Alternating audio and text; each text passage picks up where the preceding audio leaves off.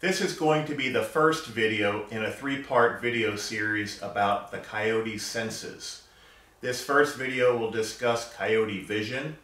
The second video will discuss coyote hearing. And the third video will discuss the coyote sense of smell. Alright, let's get started with Coyote Vision. Coyote vision is best understood when compared to our own vision. Let's talk about three different aspects of coyote vision: how clearly they see, how well they see in low light or darkness, and what types of colors they can see in their vision. So first, when you talk about visual acuity, it's how clearly you can see something. I have glasses on because without them my visual acuity is poor. Glasses help me to have 20/20 vision. A coyote actually has 20/75 vision, so they do not see as clearly as a human. To compare, a human can see, let's say, an object at 75 feet. In order to see that object just as clear, a coyote would have to be at 20 feet. Thus, the 20/75 vision for a coyote compared to the human's 20/20 vision.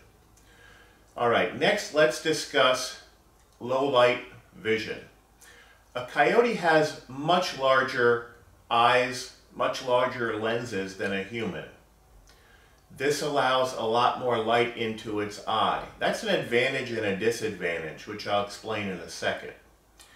Also, when you actually look at the anatomical structure of the eye, a coyote only has two cones. Cones give color, and a human has three cones. Now, in that extra space, coyotes got rods that humans did not get.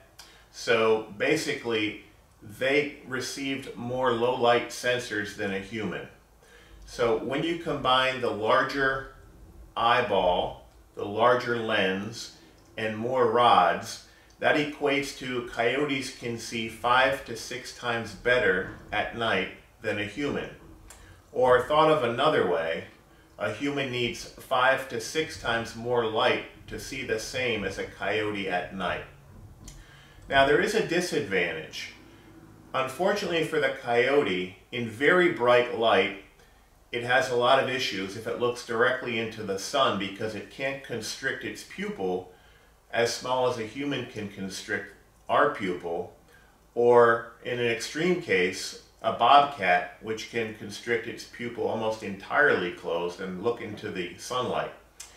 So, although it has an advantage in low light compared to a human, it has a serious disadvantage when looking directly into bright sunlight. Coyotes are terrific at picking up movement, much better than a human. We can pick up movement, but it doesn't compare to a coyote. So although they might not see as clearly, they will detect an object that moves or is contrasting to its environment much sooner than a human. So if you're going to photograph or hunt coyotes, you don't necessarily need a special type of camouflage. What you need to do is not to move, and you need to not contrast. You need to blend into your surroundings. And if in daytime, always cover your face. Okay, so finally let's talk about color vision for coyotes. The human eye has three cones. We have a blue cone, a red cone, with reddish-orange cone, and a green cone. Those three cones in combination allow us to see the full spectrum of Roy G. Biv: red, orange, yellow, green, indigo, blue, violet. However, a coyote only has a blue and a yellow cone. So when looked through a coyote's eye, the whole world is blue and yellow.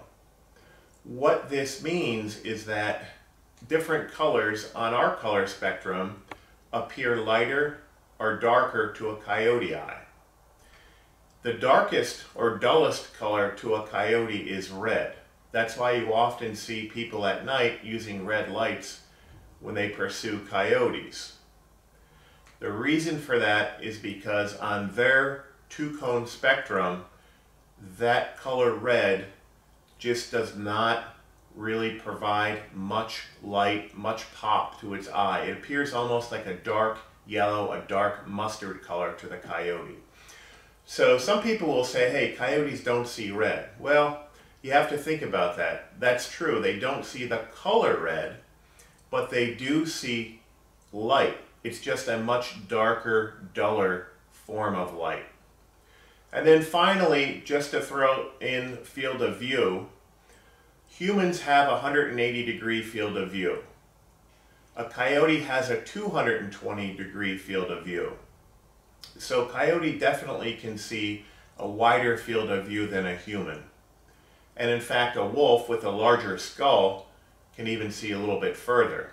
But if you want to contrast a deer to a coyote, why a coyote has a 220-degree field of view, a deer is going to have a 280-degree field of view.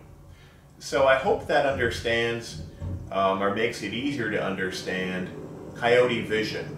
In my book I go into a lot more detail in a lot of other areas, but for purposes of a short video, I hope this helps you out. Thank you.